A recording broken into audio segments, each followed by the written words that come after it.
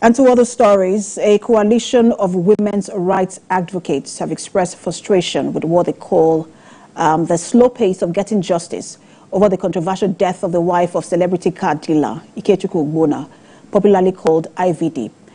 Abimbola Martins Ogbonna died in October 2022 from severe burns sustained in a fire incident at her Lekki home after being allegedly battered by her husband, who was charged by the Lagos State government in March 2023 with one count of involuntary manslaughter of his wife.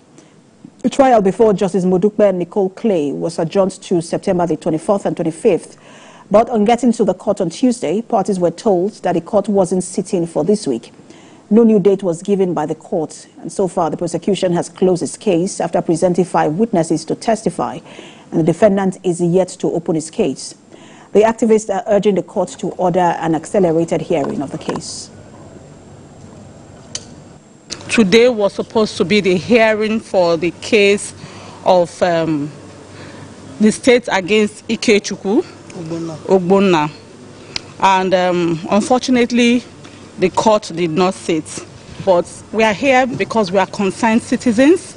We are here because this is with the growing spate of femicide all over the world. This is one of the very cases that should have a speedy conclusion and prosecution to serve as deterrent to others. But unfortunately, the court did not sit. I came in because my clients were so worried that there were information that the defendant is not in the country. We have made petitions to the various agencies to investigate that the defendant who was granted bail, whose passport was purportedly under the control of the court, had obtained another passport and traveled outside the shores of this country. And that the same defendant is boasting that this case is going to be adjourned perpetually and that nothing will happen. Of course, that gave me so much reason that after flying from outside the country a day before today, and only to be surprised that the matter is not going to go on today.